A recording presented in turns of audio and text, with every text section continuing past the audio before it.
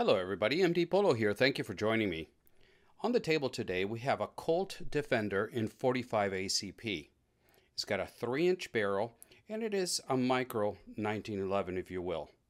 It has a 7-round mag, 7+1 capacity, and it is an all metal gun, It's got an aluminum frame and it is made for concealed carry. And we'll go over some of the features in a second.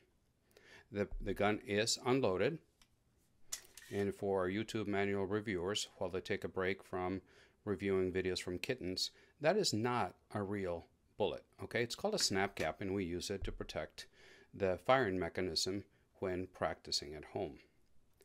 And so just to double check, the gun is unloaded, although that was done prior to the video.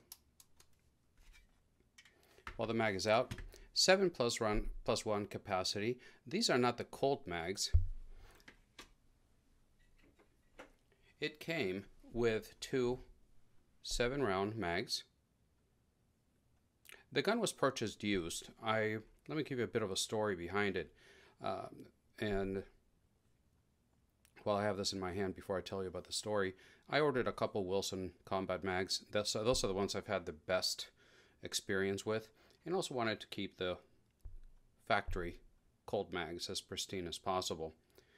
So back to the story. I have a friend of mine that he owns a local gun shop here, and he carries things like this all the time. If it's not a 1911, if it's not in 45 ACP, you might as well, he'll flip it off and then throw it to a lake.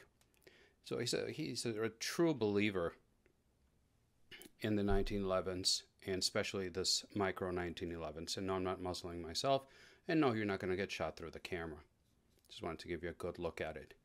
So he started telling me about how fantastic these are as carry pistols. Some of my friends started telling me that they prefer the Kimbers, others prefer the Sig Sauer version of something like this. And one of them mentioned the Colt Defender, and he says that those were his favorite, if I recall exactly what he said, but he also mentioned that they were very difficult to find. So one day I was walking into one of the local gun shops, just browsing, cabinet surfing, and sure enough, there was this Colt Defender sitting right there. As I mentioned, it was a used gun. I don't really know how many rounds were in it, but it looks in very good condition. The mags, as you saw, they look like they're brand new.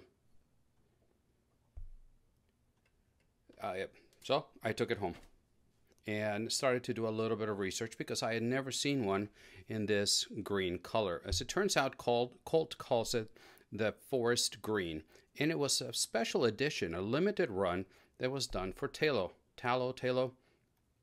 Excuse me, I don't know the pronunciation, but that was a limited run, and they only made 400 of these. So that's very nice. So I don't know if the store really knew what they had, or if that modifies the value or increases the value of it or not. I don't know. But I really liked it. And what it came with is the original Colt box. And because of the distance to the camera, this is probably not going to work very well. But there you go, a little bit of... So Colt Defender, 45 ACP, 3-inch barrel, forest green frame, blued, Taylor edition, 1 of 400. So pretty cool. I was very happy to see that. Very happy to see that maybe I got something a little bit special. It came, if I didn't mention it already, it came with 2 mags, 7+1 capacity. But then I ordered the Wilson Combat ones. And again, forgive me if I'm repeating myself. Size-wise, here's a Kimber full-size 1911. Let me give you a little bit of a sneak peek here. But I just had the Heine straight 8 sights installed on it, but these are their new ones. That's a 24 karat gold bead here, and also a 24 karat gold bead there. They are absolutely superb, and we'll have a video coming on that pretty soon. I'm in love with this sight picture. Anyway, full size 1911. And to give you an idea of the size comparison with the Defenders, the Colt Defender. So grip-wise, they're very similar, just a little bit, if you remove the mag. Let me remove this mag so you have a better view. Try to line it up the best that I can right there. So you've got about that distance, and I would say about 1.5 inches at the front. So that gives you an idea on the size of the Colt Defender. Stainless slide, aluminum body, designed for carry, high undercut, aluminum trigger with 3 holes on it, skeletonized hammer with texture on it, high beaver tail so you can get really high up and nice on the slide, very active and tactile safety, so it works very well. It's a comfortable gun in the hand. G10 grips with very aggressive texture and with a Colt logo on it. There you go.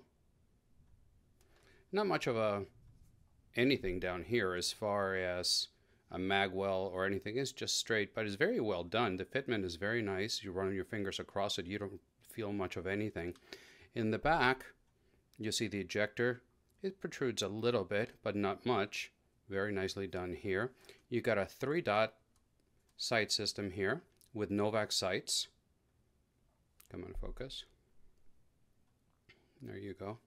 The one thing that I saw in a video, and for the life of me I can't remember the name of the channel, is the weak spot in this, and what causes a lot of problems to some people, is the recoil system.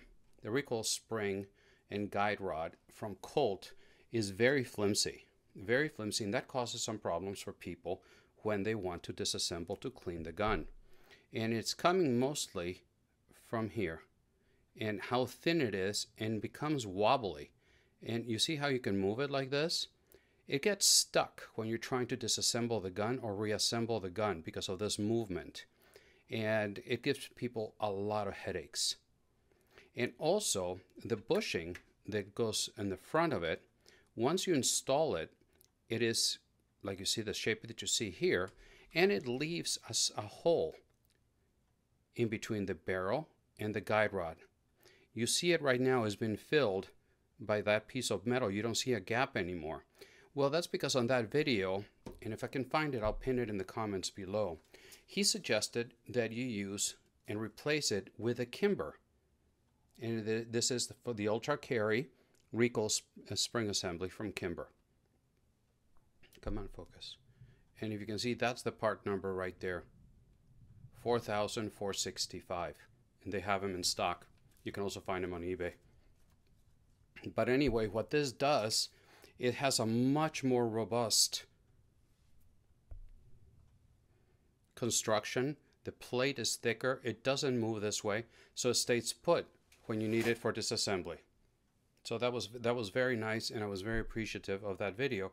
And so I ordered one, and I installed it, and it fits perfectly, and it just functions great. I just came back from the range, and that's why the gun's a little bit dirty. But now you can see it fills that gap. It used to be a hole right there, and now you see that piece of metal right above my nail, and that is with a new bushing from the Kimber. And it just made the disassembly so much easier. So I'm very thankful for that gentleman that put the video. And like I said, Novak 3-dot sights. They're not night sights or anything. It's just regular 3-dot sights. And the construction is good.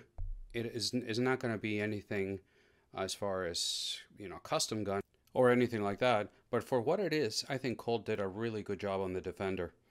Looking at the trigger, you can see that it's got skeletonized 3 holes. It's an aluminum trigger shoe with some texture at the front. Let's catch up a little bit. There you go. There's no texture whatsoever around the aluminum grip. I mentioned to you that it's got a really high undercut here, where it allows you to get really up on the gun with this curved beaver tail. You got the memory pad, the safety, with texture in the back. And overall, it's fit really nicely. The trigger, going back to the trigger, it's consistently pulling between 3.8 and 4 pounds. And let's take a look at it here. Normally I do it with a snap cap, but I didn't want to deal with the mag and the snap cap and all that. So you're there, you break the wall, like I said, 3.84 pounds. And then for the reset, your, right there. You can see the movement, but again, when you're out there at the range, it doesn't affect it whatsoever. Really nice trigger. The slide, like a 1911, is on rails. And so while we're doing that, let me show you. It's got a nice bull barrel. And here you can see, let's see what's going to be the best angle. That new guide rod and spring from Kimber, and you can see the piece of metal that I was talking about right in, see if there, right in here. And let the focus get over its coronary. Overall, a really nice gun. I love the G10 grips. I'm going to call my friends over at Lock and see if they can make something special for this color. Safety, again, very positive, tactile, nice ledge for you to rest your hand on. Single-sided only. The mag release, it is small, but it's got nice texture, and I can almost reach it without breaking my grip. The only issue that I have with the controls is what I just mentioned, is reaching the slide stop, slide release without really breaking my grip and having to assert some force. That's the only issue that I have with the controls of this gun. Love the grips. So the lightweight makes reference to the alloy frame.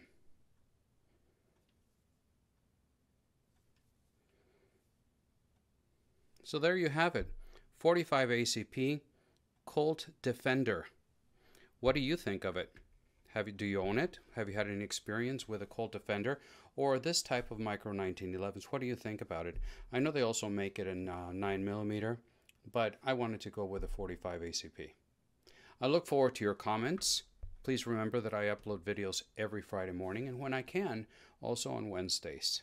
I'm very active on Instagram. If you want to know what's coming down the pipeline before it even gets to YouTube, that's the best place. Give me a follow on Instagram, if you will. I'm really trying to get to 15,000 subscribers this year. YouTube tells me that at least 91% of my viewers are not subscribed to the channel, so I would really appreciate it if you enjoy what we're doing here, you appreciate the firearms that I showcase, if you would give me a subscribe and help me achieve the goal of 15,000 subscribers. That would be very appreciated. Once again, thank you very much for stopping by, and until the next time, God bless.